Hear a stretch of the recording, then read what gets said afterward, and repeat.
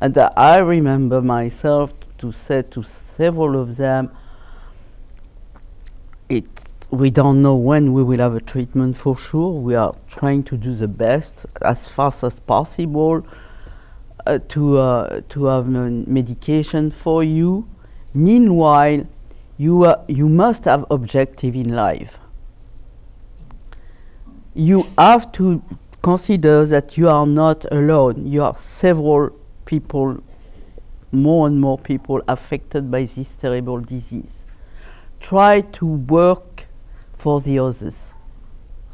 Try to be associated with organizations who are taking care of people that are even more sicker than you are.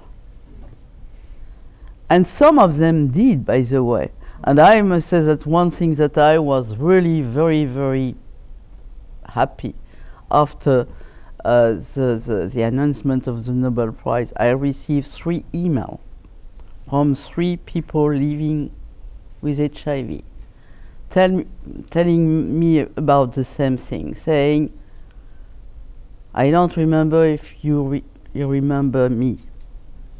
I came one day in your office and you encouraged me to work for organization. I did it. I had time to wait for the medication. I'm still alive and I'm doing well. And I wanted to thank you and to congratulate you. I mean, that made me so happy. That was like another prize somehow.